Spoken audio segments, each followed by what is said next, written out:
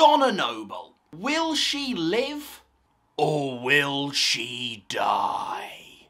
This, while seeming quite silly, is a genuine question. Because with Donna's return in the 60th, we're genuinely going to have to address some past things from the show. Because we kind of left Donna, at the end of Series 4, without her memories of the Doctor. And now she's going to have to do 3 adventures with the man. What gives? But I actually wanted to discuss what's going to happen to Donna at the end of the 60th. Will she end the 60th alive? Will she end it dead? Or will she just return to this state of lack of memories? Let's discuss. Now, honestly, the least likely scenario for me is that Donna will just end the 60th with a lack of memories.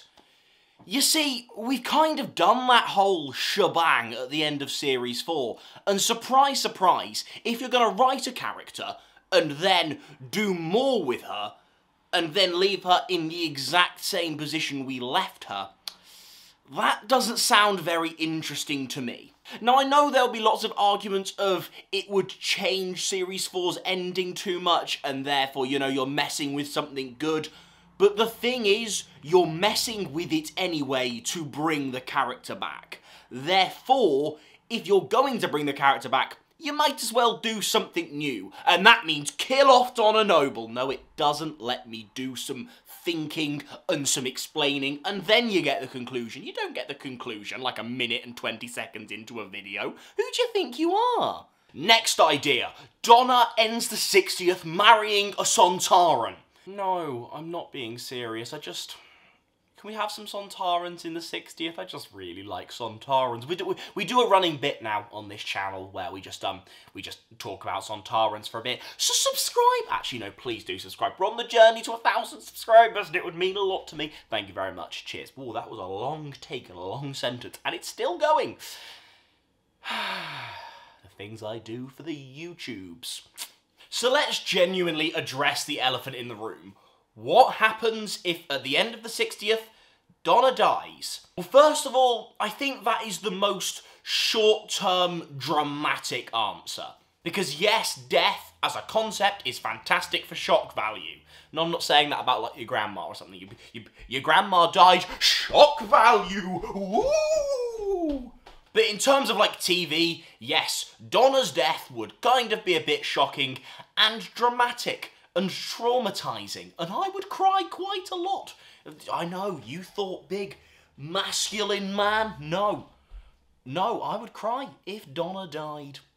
I also think this is the best way to do things if you're really looking for the I want to continue the arc of Series 4. Because it gives the Doctor as a character some great stakes. The Doctor, in Series 4, knowing what they have to do to save Donna's life, takes away her memories. As we know from God, or your mother, or the Bible, actions have consequences. If the Doctor wants to undo the whole memory shebang, or some other event undoes the whole memory shebang, then the whole memory shebang kills her. And I've just repeated the word shebang 3 times. I love the word shebang, though. It's fantastic. Oh, God.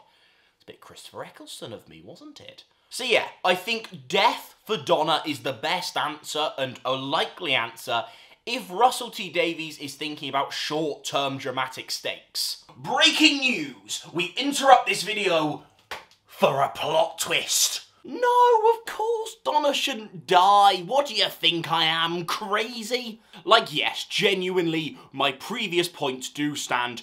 Donna dying would be very, very dramatic. But honestly, not at all satisfying. The thing is, we've kind of done the big, heart-wrenching, dramatic, let's do something bad to Donna thing. And honestly, bringing her back just to be more mean to her, Russell, it just kind of doesn't make sense. Like, we'd literally be going, this character, we created her, mean. We bring her back, mean. Like, why dramatically, that's not satisfying. It might be dramatic, which you'd think would be good for dramaticking, but no, it's not satisfying. And honestly, I'm really hoping Russell kind of has a 4th idea. Because I've kind of landed on this conclusion to the video where I'm like, Donna should live with her memories back, because just putting her back in the whole memory thing isn't satisfying, and killing her is not satisfying. But then again, I think we either need one or two things. The first thing we need is for Russel to come up with a fourth idea, because he's the writer that's being paid to write this, and I am not. Surprise, surprise. And the other thing is we have to, like, keep the emotion and, like, the heart in the story, but still just keep Donna alive. That as an option I think does work. You just have to work around the dramatic elements just to make sure it is genuinely satisfying. But what would you like to see happen? Would you like to see Donna die, lose her memories, live out her days as a farmer, farming strawberries? Or blueberries? I prefer a strawberry though, so strawberries. Please subscribe if you've got any videos you want to see, comment them down below, do the like thing, do the comment thing, and there's a video here. There's a video here, so please watch it, so you can get away from this awful singing. Awful singing, awful singing, awful singing. Oh, click it. That song kind of had an anticlimactic ending. But I am not Andrew Lloyd Webber. I do not write musicals, so I don't know how to write a song.